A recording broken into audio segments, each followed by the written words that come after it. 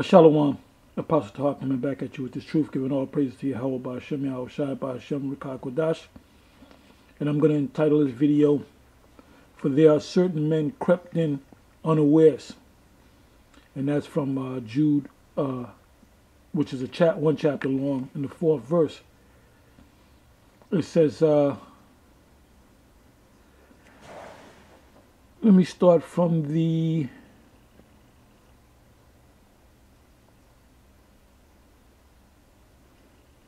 Let me start from the 3rd verse, Jude 1 verse 3.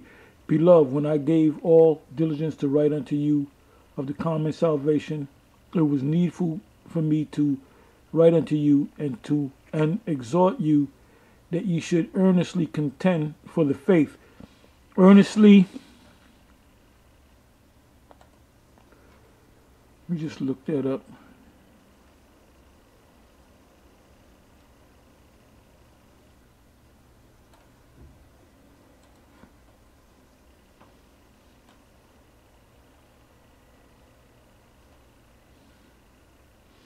Okay, it says contend, meaning to fight. Let me go back. I just wanted to see if I can get anything else out of that. It says earnestly contend for the faith. Now, there's only one faith. There's only one faith. Let's go to that real quick.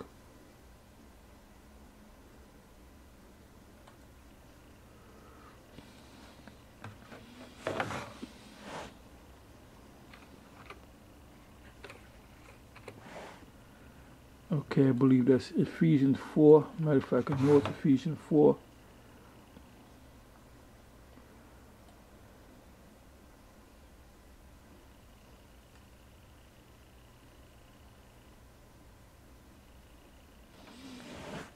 Ephesians 4 verse 3. Endeavoring to keep the unity of the Spirit and the bond of peace. Unity means one. So, this verse right here tells you that, makes it clear that the Most High is not going to set up a bunch of different camps and a bunch of different groups of Israelites and give them different doctrines. Like you got one group saying that Edomites can make it. You got another group or a couple of groups that say the 12 tribe sign is not scriptural when that's clearly in Ezekiel 37 verse 16. You have a big controversial scripture is the mark of the beast in Revelation 13. So there's nowhere in the scriptures where the Most High said, I'm going to give this group a certain amount of truths, and I'm going to give another group a certain amount of truths. No, there's one truth, there's one faith. Endeavoring to keep the unity of the Spirit and the bond of peace. There is one body and one Spirit, even as ye are called in one hope of your calling, one Lord. And the Lord has one name, the name Yahweh, and his son's name is Yahweh Shai. One faith, meaning belief. If one group is teaching that Edomites can make it, compared to another group teaching that Edomites are going into slavery, somebody's wrong. Somebody's going off. If one group says that the mark of the beast is the microchip, and another group or a bunch of other groups are saying the mark of the beast is not the microchip, someone's going off. It says one baptism, one power and Father, one power and Father. Our Father Yahweh would be classified as a so-called black man, and his Son would be classified as a so-called black man. So his people, the chosen, the Israelites, are so-called black. I don't even like to say black, but that's for you to understand. So therefore, if you have another nation, the only hope that you have is that you may look like an Edomite, but your father's father might be a Gadite or a Judite or a Benjaminite.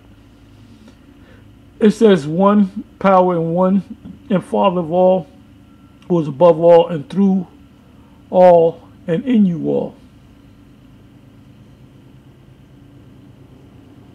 Okay, now it says the 7th verse, but unto every one of us is given grace according to the measure of the gift of Yahweh Shai. Now what does that mean? That means that the Most High gave Jude one chapter. The Most High gave Peter a certain amount of chapters and books to write. First Peter and Second Peter. The Apostle Paul received a whole lot of gifts as far as the term measurement of the gift of Yahweh Shai is concerned. And Yahweh Shai dealt directly with the Apostle Paul. And the Apostle Paul, I believe that's Galatians 1, it tells you that after 3 years he went up to see the elders, which are also known as the apostles. So the Apostle Paul received this through the Spirit by Yahweh Shai himself. He was knocked off the horse and blind, and he was blind for 3 days, and he received his sight back, and he knew the order, and he knew to go. There was a situation in Acts the 15th chapter where they had to go. As a matter of fact, let me go to it.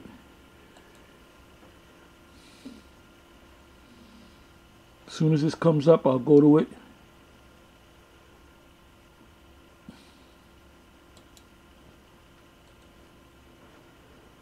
Okay, I believe it's Acts 15. As a matter of fact, I know it's Acts 15.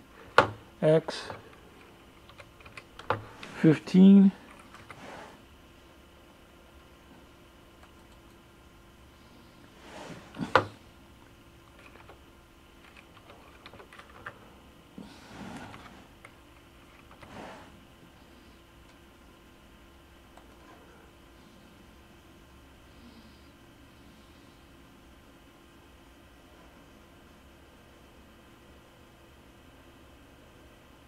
Okay, I'll start from the top. Acts 15 verse 1. And certain men which came down from Judea taught the brethren and said, except ye be circumcised after the manner of Moses, ye cannot be saved.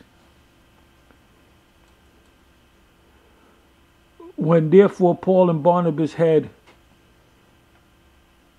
no small dissension and disputation with them, they determined that Paul and Barnabas and certain other of them should go up to Jerusalem unto the apostles and elders about this question. So that was order right there. That was order. Even though Yahweh Shai came and supped directly with the Apostle Paul and gave him all these revelations, he knew the order. And he dealt with the order. He went to the apostles. He knew that Peter was the head apostle. Then you had John. Then you had James. Then you had the rest of them. So now let's come back here. Okay, we read that. Let's come back over here to Jude 1 verse 3. Beloved, when I gave all diligence to write unto you of the common salvation. Oh, by the way, Jude, which is the brother of one of the brothers of our Lord, he knew who the head disciple was. He didn't jump up and say, well, look, I'm the Lord's brother. I should be the head. No, the scriptures say, let everything be done decency and in order. All right. It says, it was needful for me to write unto you and exhort you that ye should earnestly contend for the faith which was once delivered unto the saints, which are Israelites. For there are certain men crept in unawares, who were before of old ordained to be to this condemnation, unpowerly men, turning the grace of our Lord into lasciviousness and denying the only Lord and our Lord Yahweh Shai. I will therefore put you in remembrance, though ye once knew this, that's reincarnation, how that Yahweh, having saved the people out of the land of Egypt, afterward destroyed them that believed not. So these guys that had their own belief systems, they were destroyed. Okay, so now let's get down to the brass tacks, however you say it. Anyway, this is the video that Defender for the Truth, which is out of Baltimore, very diligent brother. He put up a video on December 1st, 2018, Year of Prophecy, entitled Adam Abbott Caught in a Snare. Also, 3 questions answered on the GMS Walk and Talk 8, which I didn't get a chance to get all in these videos, you know, but I'll catch them here and there. Anyway, this was an actual question that was put up by Adam Abbott, and I'm gonna read the comment. It says, since the elder can't and won't answer and use sarcasm to deflect, can anyone from GMS let me know if the entire 144,000 is in GMS? No, because if the entire 144,000 was in GMS, then we would have 144,000 members, which we don't have 134. There's not 144,000, excuse me, Israelites out there saying that we're GMS.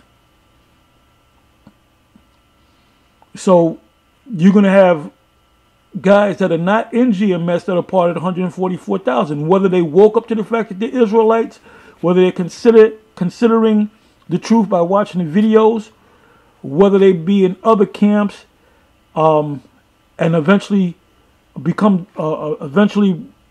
known as one of the 144,000. The question is, I can't answer. I can't say the GMS members are the 144,000, because you had members in the past of GMS that fell off. So the answer would be, I don't know. That's the answer. I'm giving you an answer right now. I don't know who the Most High set up. I don't know who the Most High brought into this thing, into this truth, and then 5 years in the future, 10 years in the future, 15 years in the future, they fall off and go back into the world. In the book of 1 John, let's go to that. 1 John.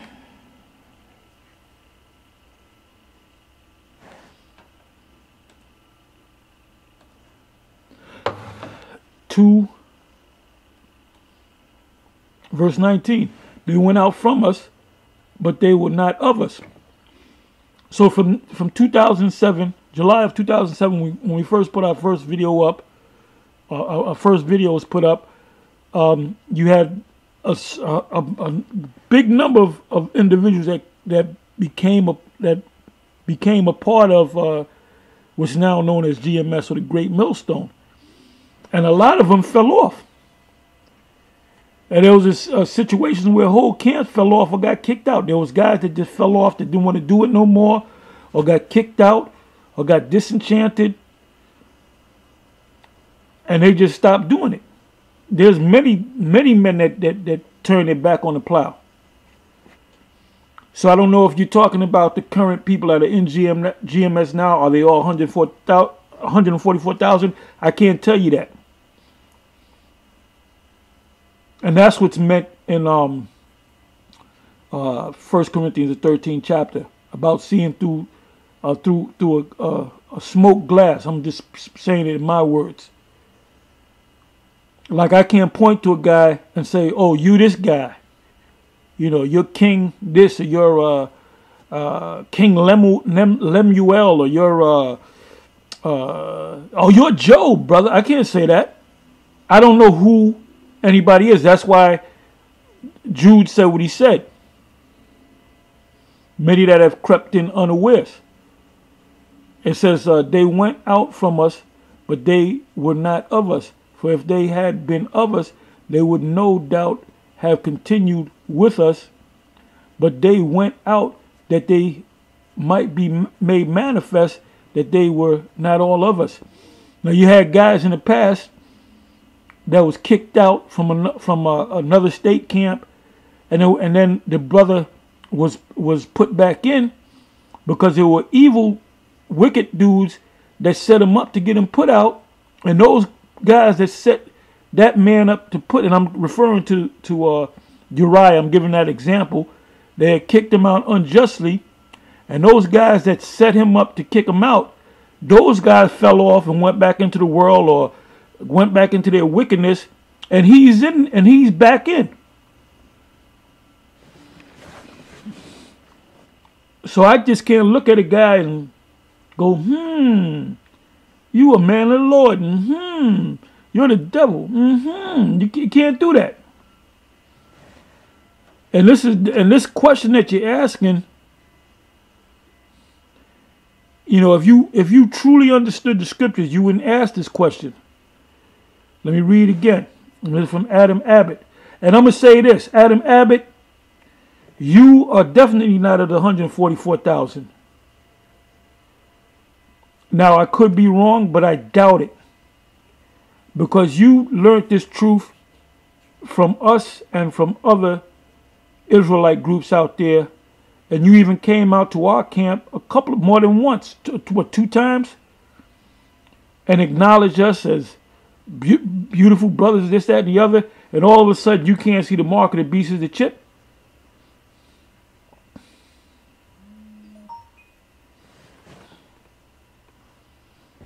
Let me read it again. It says, since the elder can't and won't answer, well, I just answered. The answer was, I don't know. Because you got guys that's going to come into GMS and you got guys that's going to fall back out and use sarcasm to deflect. Can anyone from GMS let me know if the entire 144,000 is in GMS? No, because we don't have 144,000 members.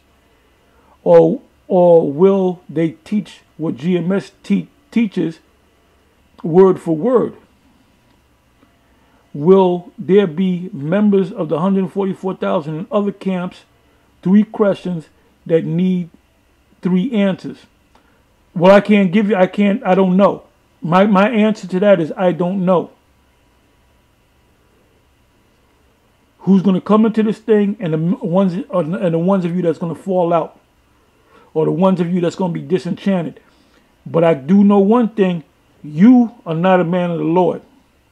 And you are not a man of 144,000. Now, I say that, but like I said, only the Spirit will tell in the end whether you are one of those men. And I strongly doubt that you are one of the men of the Most High. Because first of all, you're a novice. And you know what it says about a novice. He's being lifted up with pride. He come under the condemnation of the devil. And you got a proud look. You a young man and you think you the shit. And guess what? You are going to be the shit when the Most High drop a missile on you. You are not a man of the Lord, man. Until it be proven otherwise, you are not a man of the Lord. Because a man of the Lord wouldn't make no statement out of his mouth that the mark of the beast is not the chip, that it's the spirit, when we teachers that are over you. So I highly doubt that you're a man of the Lord. And if I was a betting man, I'll bet that you wasn't a man of the Lord. And you're not going to make it. And the people that are working with you, they're not going to make it. Now, some of them might make it. Some of them might be members of the 144,000. I don't know. But you definitely are not, in my opinion, in my spiritual opinion, as a man that's been in this thing for 30 years, when I came into this truth, I don't even think you were born. But I'm a maintain. Like I said, I gave you the answer to the three questions. I don't know, I don't know, and I don't know. Only the Most High knows.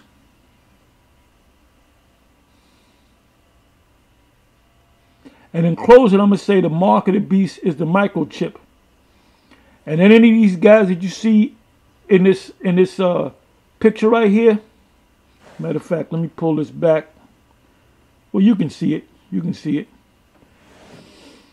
If they're teaching that the mark of the beast, just like you, The mark of the beast is not the microchip that is spiritual, or it's an embargo, or it's Christianity. The Most High is going to jack you up. The Most High is going to destroy you. Least ye repent. You know, you kicking against the pricks. You going against His word. And you're going against the Most High's men. But I can tell you this. We believe that we're the men of the Most High.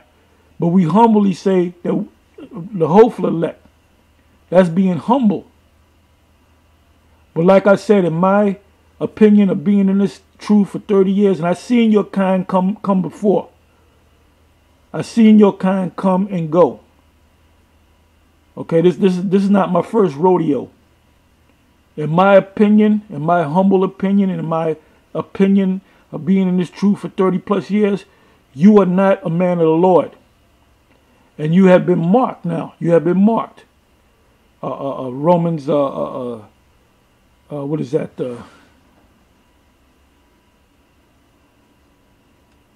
Boy, I'm getting old.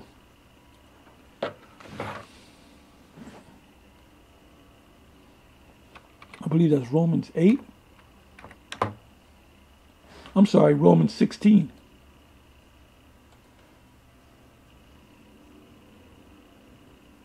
I'm sorry, Romans 16, verse 17. Now I beseech you, brother, mark them which cause division. And that's what you did. You caused division. What does the word division mean?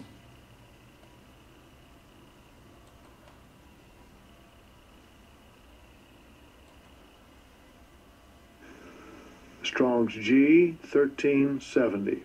Dechastasia. Dechastasia. Dechastasia, which means dissension, division.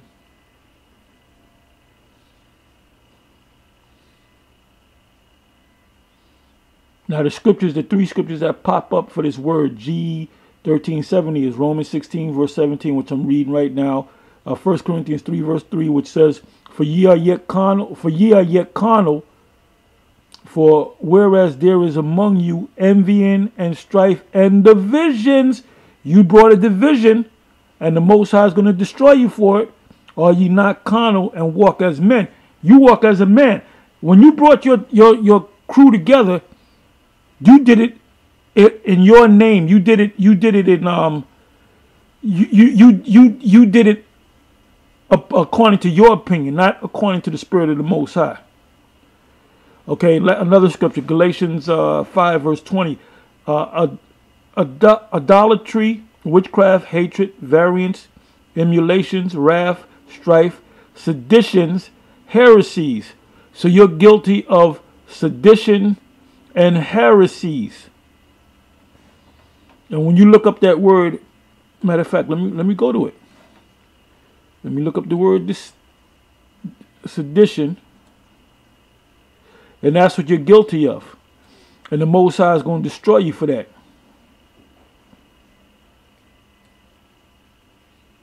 Same word, dissension, division.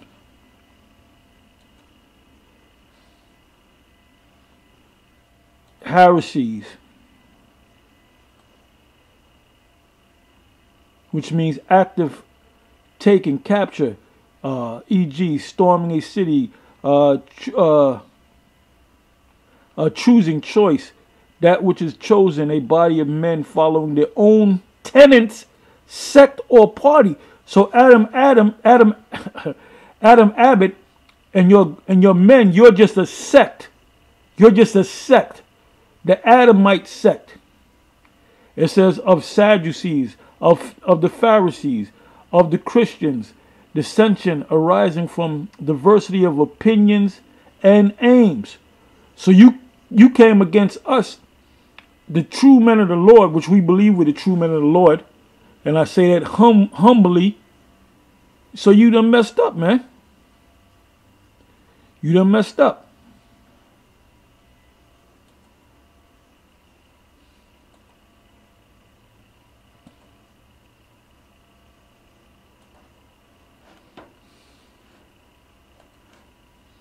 Okay, Romans 16 verse 17. I beseech you, brother, mark them which cause division and offenses contrary to the doctrine which ye have learned, and avoid them.